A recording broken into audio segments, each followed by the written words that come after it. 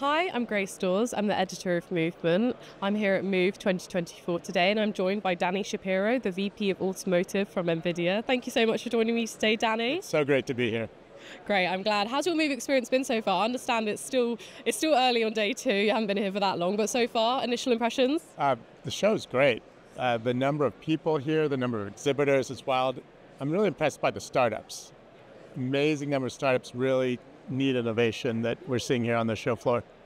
Great, well, I'm really happy to hear that. Not many people say that about the startup, so it's nice for them to get that recognition. I understand you took part in your keynote panel this morning. What are your main takeaways from that talk? What did you discuss in it? I did sit in it, but for the viewers, can you just tell us a bit about what you contributed to it and what you heard in it? Anything that surprised you?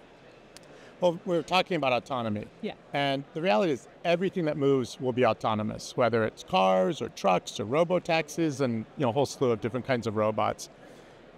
We've been working on this for a decade now, developing the core technologies. We're not building the robots, really. We're not building the cars, but we work with hundreds of partners who are developing the solutions that will go to market. And so we're this enabling technology, both the hardware and the software. It's been so exciting to see what our customers are doing with the technology and how they're leveraging really three computers now that we build. One that's in the data center, and that's what we use to train all the artificial intelligence. Then there's a computer for doing simulation. We want to be able to test and validate, make sure it's safe. That's what's really, really key. And then there's the computer that goes inside the robot, inside the car, the truck, or the robo-taxi, and that's our drive platform. And so NVIDIA's hardware and software is really integral throughout every phase of developing these autonomous vehicles. Yeah, great. I know obviously safety was a really big topic this morning, and you were joined by Baidu and lots of other companies. And you say that you partner with these people, they help you in developing that process. What is it that NVIDIA do specifically? I know you use these other companies to help you along the way, but what is it that your main focus is? So we're developing both the hardware and the software that's that base platform, just like your iPad here, right? There's a processor in it, there's an operating system, but then other people develop apps. Yeah. So we're developing hardware and software, again, both in the data center, the cloud, at the edge, inside the vehicle. And then companies, whether it's our partners like Mercedes-Benz and Jaguar Land Rover, that they're customers that they're buying our technology, but then we're jointly developing it. So it's this nice partnership that we have together. So it's not like we're a supplier to the industry, we're a technology partner, we co-develop it with them. And the reality is the software is never going to be done.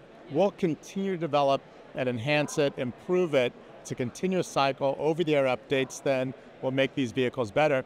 And so it's a very long-term technology partnership that we have with all these different companies. So whether it was Volvo on the trucking side, Baidu on robo-taxis, AXA and their software development, they're all part of our ecosystem. They're building on NVIDIA. Yeah, great. And like you said in your panel, it's coming. Autonomy is coming. And speaking of the future of what's coming, I understand that this year NVIDIA have announced 2 new AI chips. Can you tell me a bit about the one that is the newest, well, not the newest one, but the one that's going to be launching this year? What's different about it? How's it going to change the game for autonomous vehicles? And then anything that's going to come up in the future for NVIDIA? And so we're developing these different platforms, and it's not even just about a chip, right? That's one aspect of it. We're creating very, very high performance processors. And so we have our GPUs, the graphics processing unit. It started from graphics, but now it's an AI supercomputer.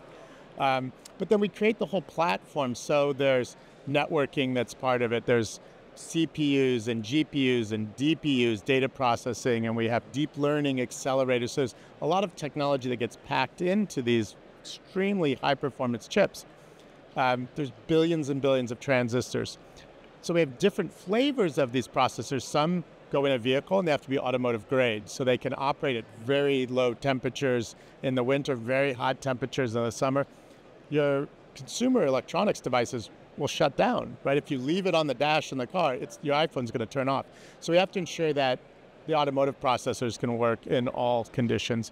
Also, there's extra shock and vibration and dust. It's really a different kind of harsh environment. So we have to create a product that can work in the car. But then we also have products that go into the data centers. And again, those will be a different type of processor for basically training all of the AI that then will run in the vehicle. So Blackwell is our new platform architecture that we recently launched. And again, this is just upping the level of performance by a massive amount and really being able to do it very energy efficiently. That's key, because when you start building out thousands and thousands of these processors in a data center, whether you're Amazon or Google or Microsoft, those are our big customers that are building these data centers, and OpenAI that's running ChatGPT, it's all based on NVIDIA. So we have to be super energy efficient, and so that's a big part of what we do. But also, as artificial intelligence continues to really evolve so quickly, we need to stay ahead of that in developing the hardware platforms and a lot of the software environment to enable these new kinds of models and new applications that are built on it. So we've now announced that every year we're bringing out a new architecture. The technology is moving so fast. We used to be basically every 2 years. We're now upping the game, and every year there's going to be that incremental boost in performance and capability. Great. Well, I'm very excited to see the response to that launch that will happen this year. And lastly, I just wanted to ask you, Danny, why do you think the Move event is important? Why have you decided to speak here? Why is it important for the mobility industry to have this event? Well, we think everything that moves will be autonomous.